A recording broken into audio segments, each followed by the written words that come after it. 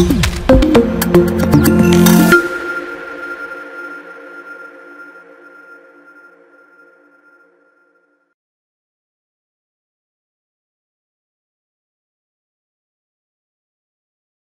question?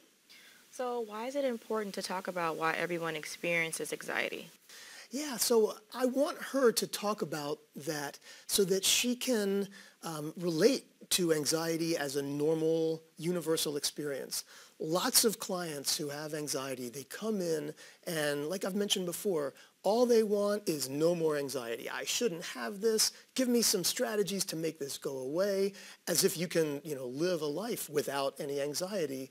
But of course, anxiety is normal. Everyone experiences anxiety. And I want to talk with her about that experience and help her to really understand that this is not about making anxiety go away.